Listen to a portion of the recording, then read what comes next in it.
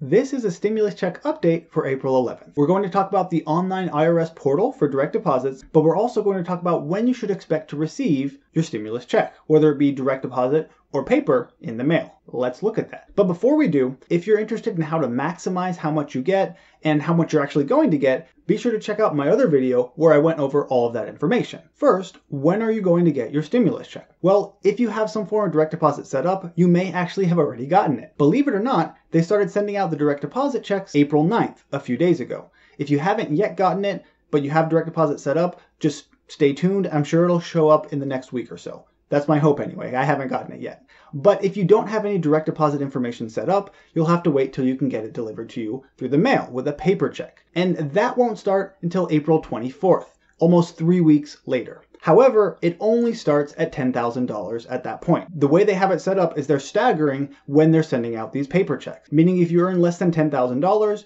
you'll get it sent out on April 24th. But if you earn more than that, you'll have to wait a week, 2 weeks, maybe even up until September. So if you earned a fair bit more than $10,000 in 2018 or 2019, then be sure to file your taxes or use this online IRS portal for direct deposits. If you're not sure if the IRS has your direct deposit information, if you filed in 2018 or 2019 and you use direct deposit, you're good to go. You don't have to worry about it. But if they don't have it and you want them to use it, either file for 2019 now, or you can use this online IRS portal for direct deposits. All you really have to do is go to this website, make sure you have information like your name, your birth date, your social security number, and all of the dependents you have and their social security numbers, and you'll just create a new account. When you create this account, it'll ask you for your bank account and for your routing number. Putting those in will enable the IRS to send the money directly to your account. It is by far the easiest way and the fastest way to get your stimulus check. If you don't want to wait all the way until perhaps even September to get your check,